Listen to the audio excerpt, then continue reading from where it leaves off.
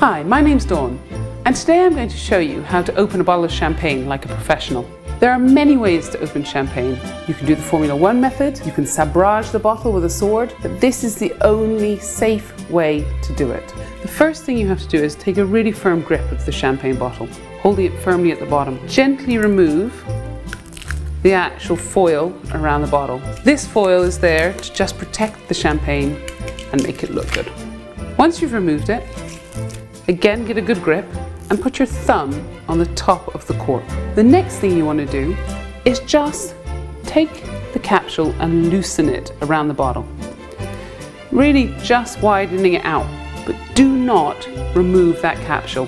That is going to give you control over the cork being released. Then firmly put your hand over the cork and very, very slowly begin to twist the bottle, not the cork. As you feel that pressure building and the cork wanting to come out, just push down on the cork just to keep it in so you're really controlling, and then gently rock your hand back and forth until you hear the gentle pfft of the champagne as it's released. Then once it's open, pour